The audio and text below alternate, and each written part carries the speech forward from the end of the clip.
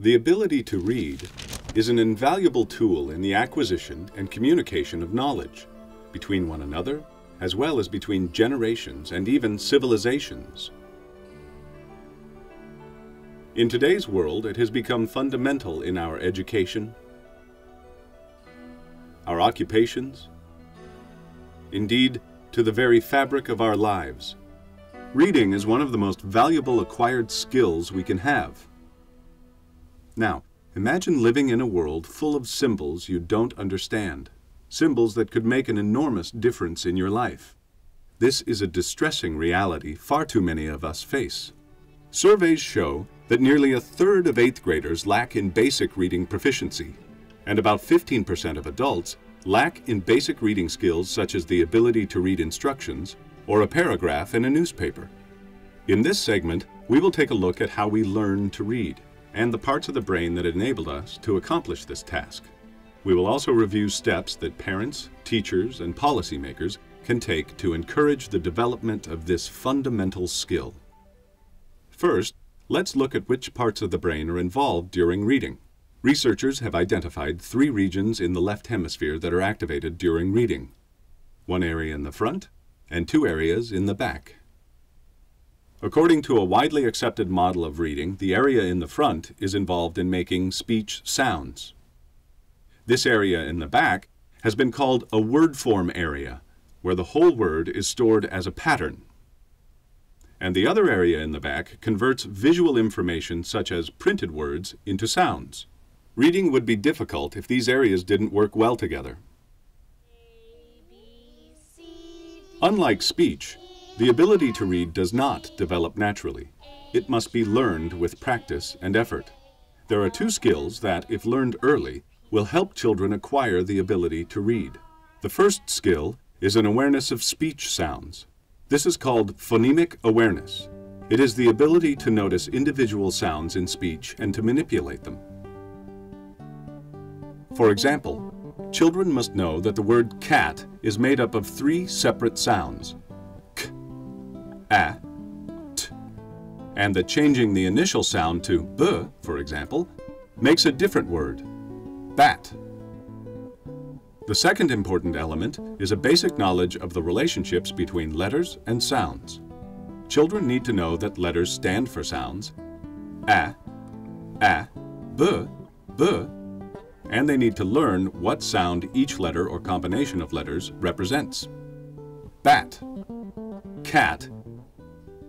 If we start thinking of B sounds, words that start with B sounds, we might think of b, b. Research has shown that children can start acquiring these pre-reading skills very early, providing them with a foundation to become better readers for life.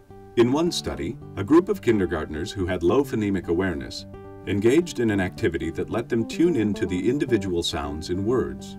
They played with picture cards like these, picking up cards that shared the same sound. For example, ball, bag, and bee can be placed in the same group because they all begin with the sound b, while cat, cap, and cake can be placed in another group because they all begin with the sound k. Some of these children were also asked to pick out an alphabet letter that matched the sound. When tested after 2 years of practice, these children's reading skills were 8 to 10 months ahead of another group of children who sorted cards based only on the meaning of the card. To help monitor your child's progress in reading, here are some milestones you can look for. Young children at age 3 or 4 can start becoming familiar with rhyming. For example, by remembering nursery rhymes and playing rhyming games. By the end of kindergarten, children who are on track for reading development know all the letter names and sounds of the alphabet. They are also expected to have developed the skill to blend speech sounds to form words. Each of these skills has been found to predict later reading ability. By the end of 3rd grade, they are able to read age-appropriate materials aloud fluently. These are only a few of the many steps of reading development. You can find more information in the supplemental section of this DVD. Reading is a complex task. As we saw earlier, using brain techniques, researchers have been learning how the brain accomplishes this task and how it changes as children learn to read. The Brain Development Lab at the University of Oregon used the magnetic resonance imaging technique to study changes in the brain as kindergartners developed their early reading skills. At the beginning of kindergarten, half of the children in the study were on track for early reading development. They had good knowledge of letters and phonological awareness. The other half of the children had not yet acquired these skills to the same degree and were at risk for later reading difficulties. When researchers looked at brain activations while these children were looking at letters, they found striking differences between the two groups. Soon after they entered kindergarten, the on-track children were already activating one of the reading areas in the back of the brain. But, unlike adults, activations were similarly strong in both hemispheres.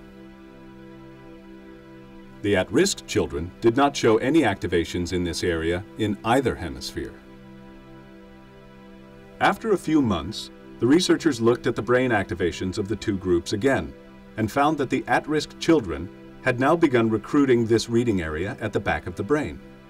In the on-track children, activations were now confined to the left hemisphere, as occurs in adults, suggesting mature specialization of the brain for letter processing.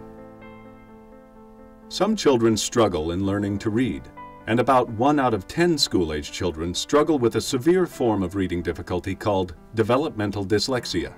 Although these children may have normal intelligence, they lack an awareness of speech sounds. Adults who grew up with developmental dyslexia often show less activation of the areas in the back of the brain important for reading. A great amount of effort has been made to improve the reading skills of children with reading difficulties using instructional intervention programs. The common components of these intervention programs aim at increasing phonemic awareness by practicing, for example, separating sounds in words, blending sounds together to form words, or changing sounds in words to make different words. The programs also work on letter-sound associations.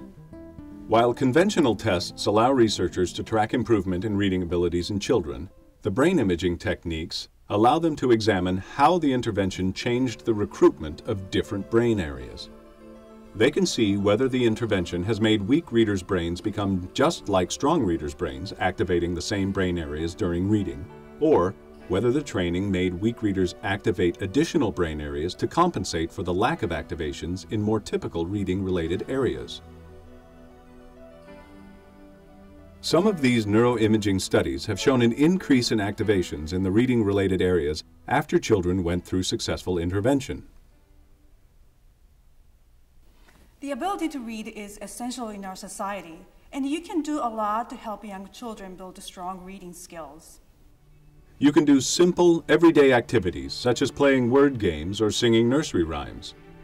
These are fun ways to play and become familiar with speech sounds, and they can help very young children increase their phonemic awareness. Reading books to children is a wonderful way to help them develop their reading skills.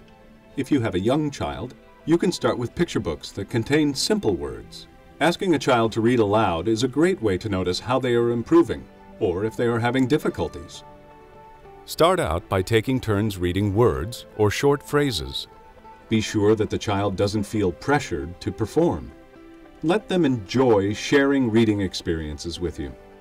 With the right kind of help, even children with serious reading difficulties can improve their reading skills. Taking time to do simple activities with your children and monitoring their progress can make a big difference in their future.